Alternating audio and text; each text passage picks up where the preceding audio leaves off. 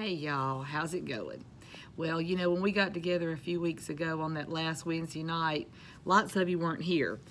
Some were sick, some stayed home because of the bad weather. I surely didn't realize we wouldn't be back together for so long. It's kind of crazy, isn't it? So for the next few weeks, until we can see each other again, I have some things planned until it's safe for church to start back.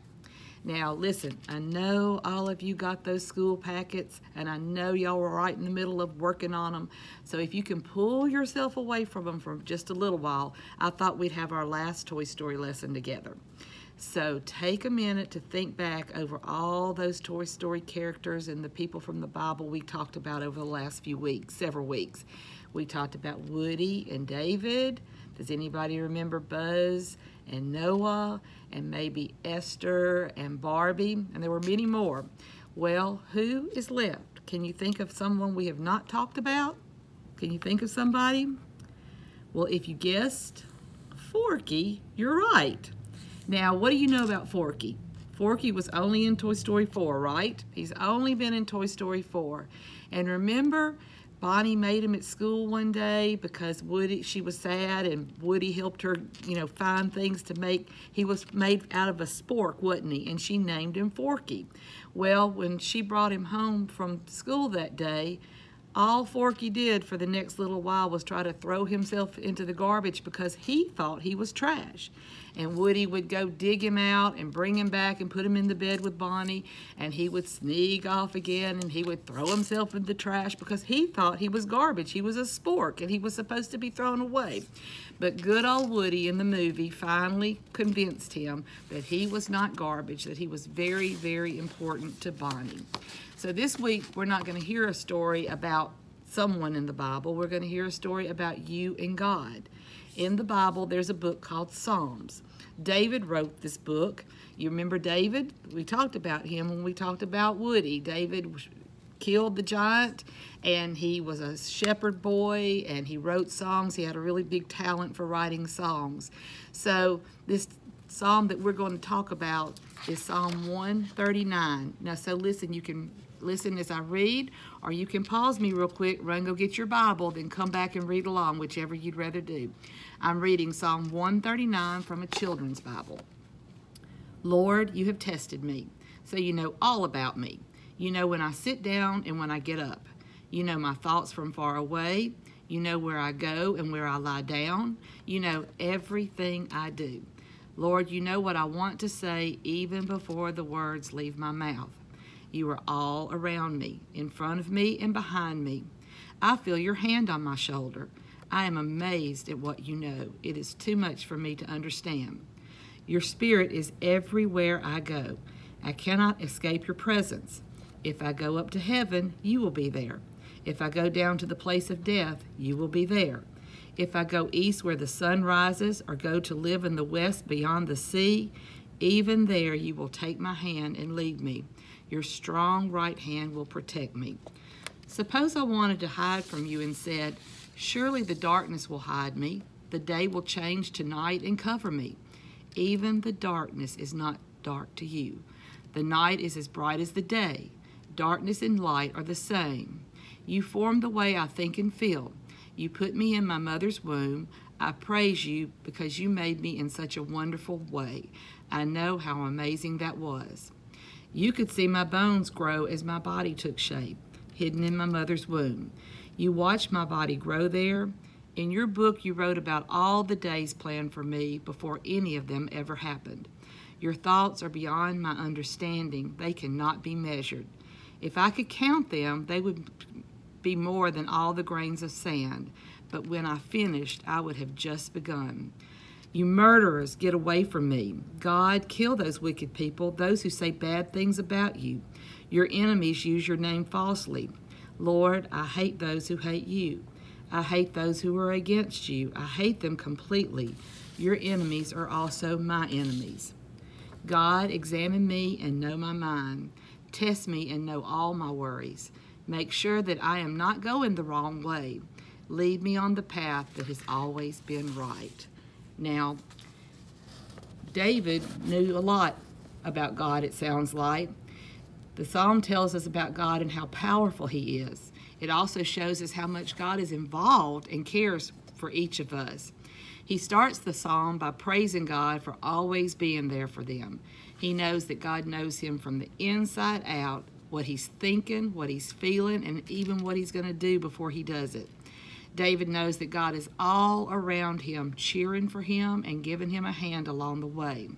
So, knowing how much God cares for him and everyone else in that way, God feels like smiling and crying at the same time because he just can't believe how great God is.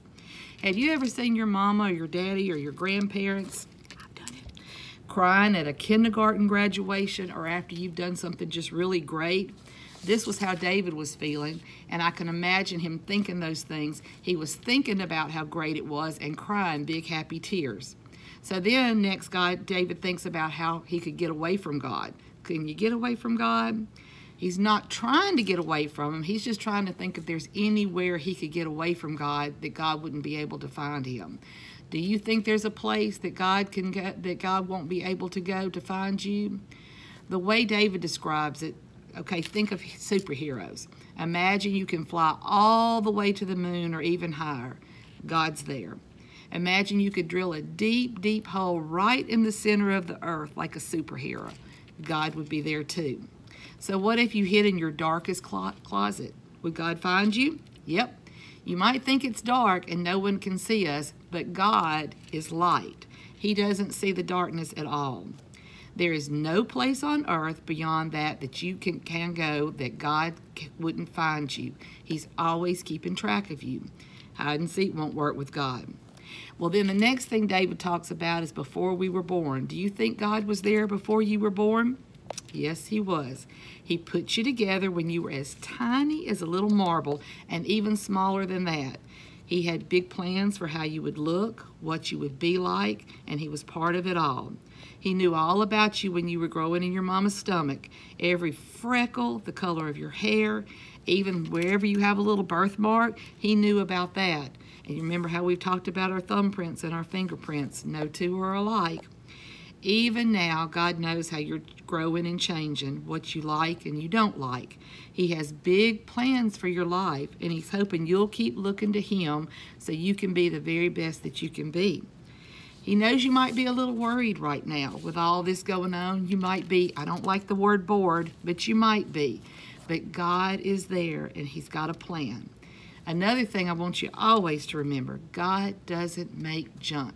He made you beautiful, and he made you precious, and he made you in his perfect way. So don't let anybody ever make you think you're not smart enough, good enough, if you're not big enough, pretty enough. You were planned and made by the God of our universe. He made you special and different than everyone else. So God's pretty amazing. David started to think about all of God's thoughts, and he thought how many thoughts he must have. And he thought, you know, if I go to the beach, wouldn't it be nice to go to the beach right now? If I go to the beach and I started counting all that sand, God would still have more thoughts than all of that sand put together. So as David gets closer to the end, he starts thinking about all the wicked people in the world. And I think it really bothers him that there are so many wicked people who don't understand how much God loves us. And they might say ugly words or not say good things about God, and they may even hate God. And David wants all the wicked people that make fun of God and the people that don't use God's name in a nice way to be taken off the earth. He doesn't want to be near them. But God loves them too, doesn't he? Just as much as he loves us. The last two verses, David asked God to do some things for him. He asked God to search his thoughts and his desires. He wants God to see that he loves him and that he's loyal to him. David wants to stay strong and be challenged.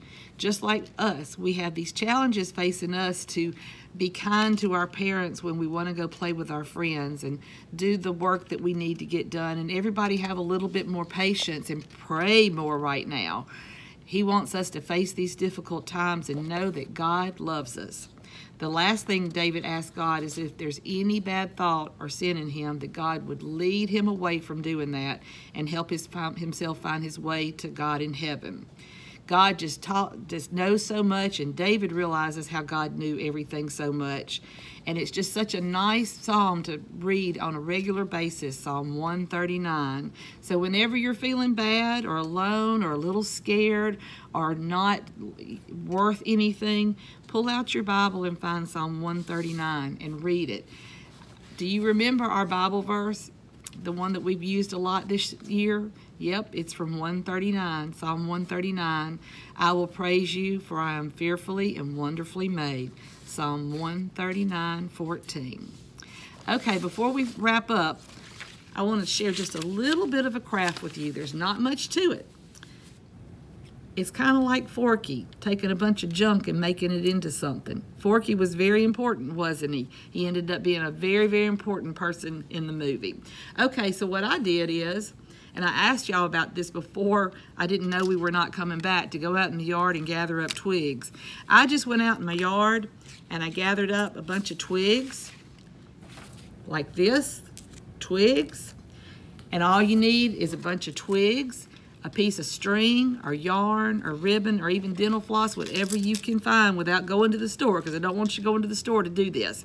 Now, you make sure to check with your parents about finding twigs. I do not want a phone call that you have cut down your parents' tree or bush to get twigs. Usually you can look around the yard and find them, but if you need some help, I will bring you some twigs. I have plenty, so don't go cut anything down. So what I did was I made two little bunches. And I made a bunch about this long, and I tied them together. And you see how I kind of tied them not in the middle on this bunch, but toward the top. And then I made this bunch that are a little shorter. See, they're a little shorter than this group. So what we're going to, and then you tie them together. I use twine, but you can, like I say, you can use whatever you find around your house. All you do is take your two pieces, and you're going to put them together like this. And then I'm going to put it down for just a second while I start it. Hold on just a second. Now really, Isaac Isles, do not go cut down a tree, or anybody else out there. Hold on just a second. I'm going to show you how I tied it. And I just tied it like this. And then you see how I've got them tied together? And then I wrapped it to get it kind of straight. Wrapped it several times like this. And then I went around this way. And I wrapped it several times like this.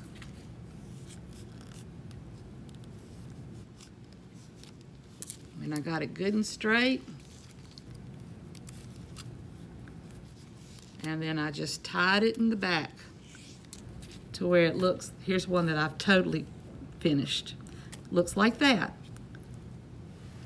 Can't tell when I'm upside down. Looks like that. Now, nothing to it, is there? So you can go out and pick up twigs and some string of some sort, and you can make one of these, or you can make several of these. You can give them to a family member. You can put them all over your house, or you can safely find a way to deliver them to a neighbor or somebody who might just need a little extra love these days. So what I really like about this craft is, you know, we just took some twigs that we normally would just throw on the street or burn in a burn pile if you live out in the country or somewhere just to get rid of it. It's just trash, isn't it? One of them broke off. And we turned it into something that's very important for us in our church family, a cross. So see if you have time to go gather up some twigs today, but I want you to remember one thing. I want you to always remember this. Today, and when you're old like me, you are a child of God. Don't ever forget that, and God doesn't make garbage. Promise me you won't forget that ever in your whole life. You are a child of God. All right, let's pray real quick before we leave. Father, thank you so much for today, for this beautiful day that I'm sitting up at the church all by myself. And I ask you, Lord, to be with us as families and help us love each other, be kind to each other. Help us pray to all the people that are affected right now. Help us to pray for our healthcare workers and all of the people that are taking care of us, Lord. We ask you to help the scientists find some way to get rid of this horrible virus so that we can come back together. Lord, as Easter comes, we ask you to help us remember to keep our eye on the cross, that you know everything there is to know, Lord, and it's all in your hands. In your precious name we pray. Amen. Now, y'all be watching for me in the next few days. I might be just showing up at your house with something, and I will talk to you soon. Y'all have a good weekend. Bye-bye.